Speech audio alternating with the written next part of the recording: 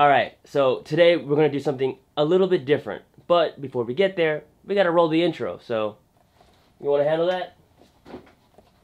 Indeed.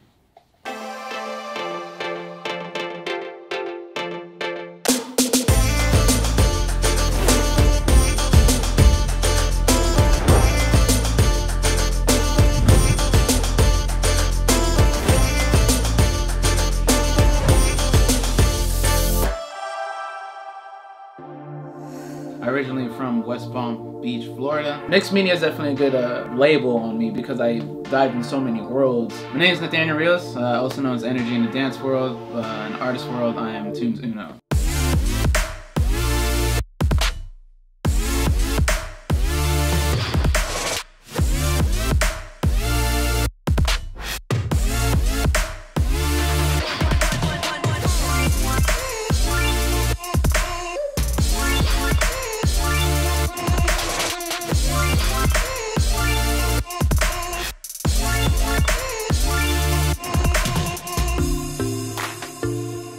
So the name 2Nes came from, I was actually in French class back in high school. There was a guy who actually wrote graffiti from the Bronx. He asked me what did I really enjoy as an aesthetic when it came to art.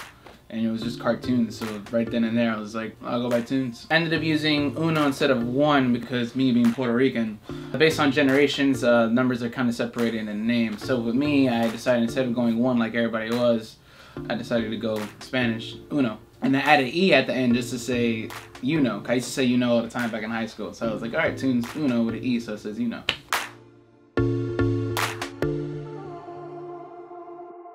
Art's kind of been in the bloodline throughout my whole family. So many creatives in my family. My mom's originally a painter. She did a lot of oils and acrylics. So art's kind of always been in the house. I started just copying comic books. Marvel Comics, Steve Ditko, Todd McFarlane. I used to always just copy them. So I was always copying character design. And then once I got into the graph world, learned about typography and lettering, and then the actual stylization of the characters.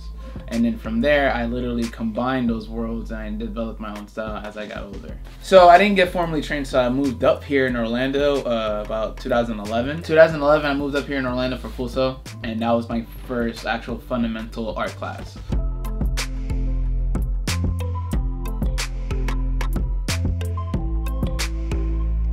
I could draw still life, and I would sit there and I would draw it. I would just be so bored because it's just something that we all see all the time.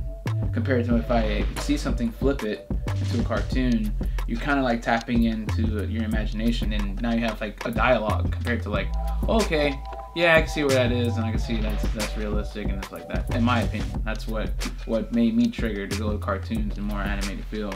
But I still grab from the still life because without that, you won't have the ability to make something imaginative in a way, because you still have to have a touch of reality. So as I create as an artist, I'm literally going back to that 5-year-old, 12-year-old kid and just sitting there, all the stuff that made me happy at that moment. Honestly, just my way of staying young, not growing up, especially in this world, especially when you have adult life. I really would want to word it more and more, but it's just honestly just staying a kid. It's just my way of just keeping the innocence and just staying young, just staying that kid, just creating what I want to see. I consider illustrators storytellers because illustrations in general is a story. If you're illustrating an idea or illustrating a concept, now to make something more personal. So it's not just okay, this is cool on the surface level, really, really personal. People really understanding what's going on, and especially what's going on in today's science. A lot of social issues that should be talked about that a lot of people are kind of ignoring or just overlooking or not even noticing that's there.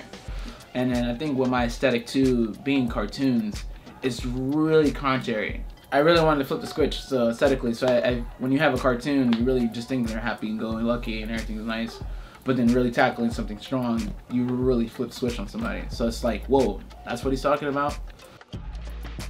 So as an artist, I want to communicate, but I also want to communicate to others that they have a voice as well. So it's not just me speaking, and actually, again, open dialogue for them, that they have the opportunity to speak just as much as I am.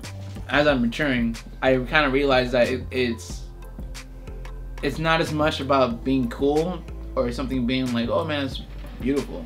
It's more about what's the conversation that happens when you look at it. When I kind of realized that, I said, all right, I'm gonna start creating dialogue instead of just now making things that please myself.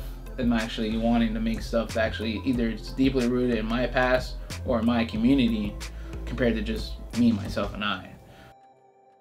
In reality, for me, like the biggest thing is inspiration, and being able to have a flame ignited to do the same exact thing in my perspective and speak my reality. Yo, I'm being me to 100%.